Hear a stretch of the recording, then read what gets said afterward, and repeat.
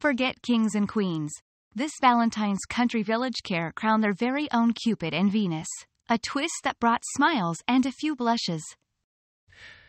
The air was thick with love, and a fair share of Cupid's arrows. The grand ballroom of country village care turned into a dance floor of joy and nostalgia. It wasn't just about the dance. It was a celebration that bridged generations, brought together by timeless tunes and Cupid's strategic matchmaking. As the night winded down, it wasn't just the crowns of Cupid and Venus that left a mark.